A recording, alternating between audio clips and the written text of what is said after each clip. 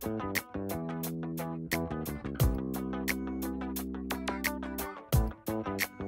to NorthRoadsOutdoors.com. This is our video blog, and today we are watching Ben Potracke take advantage of an often overlooked but productive pre-spawn pattern for large and smallmouth bass. It is mid-April in southwest Wisconsin on the Mississippi River, and these fish are starting to feed, gearing up for the upcoming spawn. Let's take a look at how Ben explains main channel pre-spawn opportunities.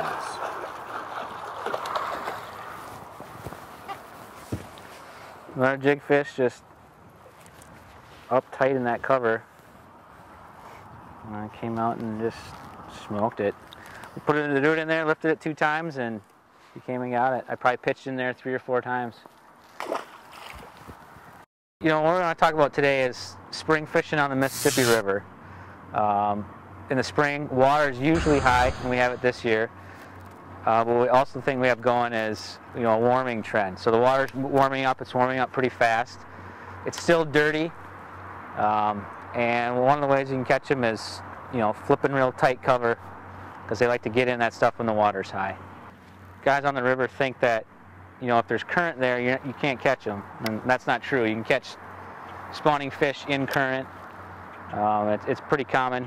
It's a typical pattern that gets overlooked a lot. So you got, like, what this is, a small back eddy here. Basically the current runs down, main channel runs down, hits the bank, and where it hits the bank it creates a back eddy, and that back eddy pushes water back upstream.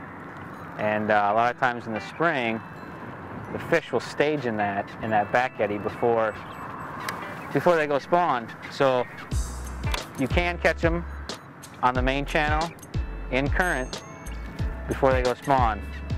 A lot of people think that they just run in shallow and run right towards the bank, and that's not true on a river system.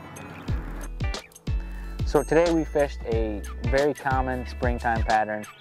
What we did is we started out on the main channel. We found a back eddy, which is a very common place for these fish to pull up onto on their way to spawn. We followed that migration path as far as we could until we got to the area where they spawn. Just by going off the temperature and things like that, knowing that they're not in there spawning yet. We targeted isolated cover and just the current in the back eddy, and it was pretty simple fishing. You can duplicate it just about anywhere. It's a lot of fun this time of year because you can catch a lot of them. It's an areas like that you're going to want to check repeatedly because fish constantly are moving through there. Hope you enjoyed it. Go out there and try it. It's a pretty easy pattern to put together.